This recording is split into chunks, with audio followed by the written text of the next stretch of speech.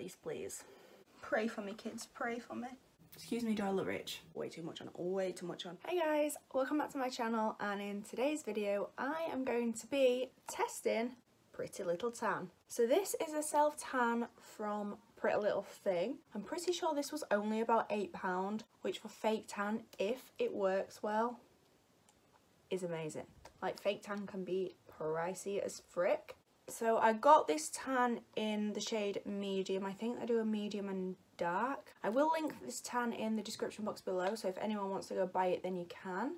So it says on the back, an easy to apply self-bronzing mousse for a natural looking glow without streaks, any fake tan smell or orange tones. So if it lives up to that, then I'm going to be impressed, because half the time I end up looking like Donald Trump after I fake tanned.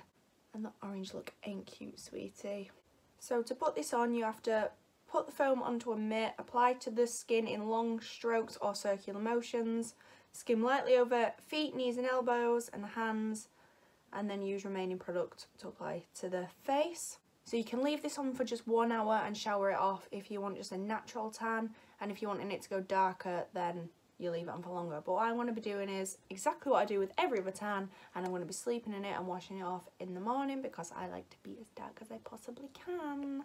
Please excuse the bare face, the hair and the Monsters Inc pyjama top.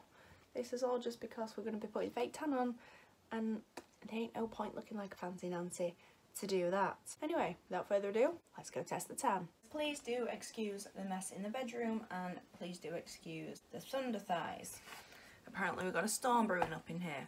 This is my natural colour, probably the shade of the milk in your fridge. I'm literally just going to pump a bit, oh god, are you coming out? That's it. I'm going to pump a bit of this on there. So it's quite, I'm not sure if that's showing up on camera, but it's quite a browny colour. So I'm hoping it's going to live by what it says and not turn orange. So I'm going to start with the bottom of my leg. I just want to say I'm not an expert with fake tan, so I'm probably applying this all wrong. I'm also going out tomorrow night, so if this ends up looking patchy and disgusting, then I have a slight problem. Well, judging just by the bottom part of my leg, there's definitely a difference in colour compared to the top part and the other leg. I'm not going to lie, it's looking quite streaky already. Just try it in circular motions at the top. I am so useless at this. Me, I'm useless at fake tan. Also me, hey, let's show the internet how we fake tan. I really think fake tanning should be an Olympic sport. This is tiring and time consuming and takes a hell of a lot of practice. So I've got to say, it is looking a bit patchy in person, and it does look extremely dark. Pray for me, kids, pray for me.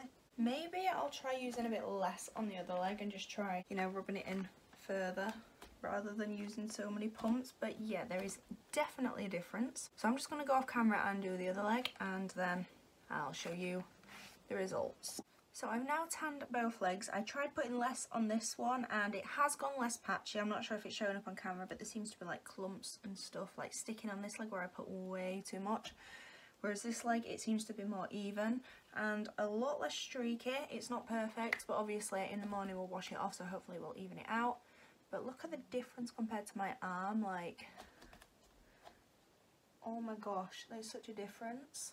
I can only assume that a lot of it will wash off in the shower.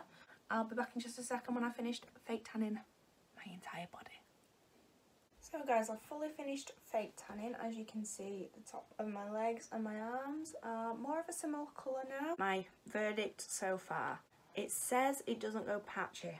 I think it doesn't go patchy as long as you're only putting like a small amount on and making it go as far as possible rather than using like a lot at a time, because then it can sort of clump up and go a bit streaky, which I've noticed on one of my legs. I'm just hoping it won't look as bad tomorrow when it's washed off. As for the orange, I'm definitely not seeing no tones of orange. I don't know if it's picking up on camera as looking orange. I've also put some on my face and my neck, I don't know if you can tell. In person, it's definitely not giving off any orange tones, it's more browns.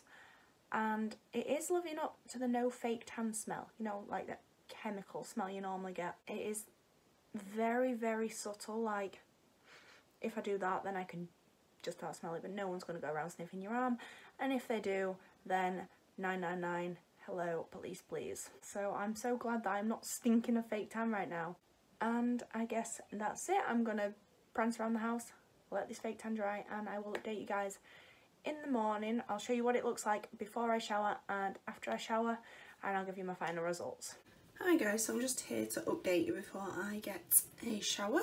This is the current situation of my face. I'm looking slightly a different colour to normal. I think I overestimated the amount of tan that I need to put on my face, so I'm really hoping this does wash off a lot. As for my arms, I quite like the colour, to be fair, and it's not too patchy. On this arm, I did miss a patch. I'm not sure if it's showing too well on camera. That is my own fault. I can tell I've completely just missed a patch. Just whipping the legs out now, and this is the colour of it. To be fair, I quite like the colour of it without it being washed off. But what I'm going to do is wash it off and then put like a really thin layer over the top if it goes too light. Professional YouTuber goals. So yeah, my legs don't seem to be patchy. I know that's only the bottom. I got cold in the shorts last night and put fluffy ones on.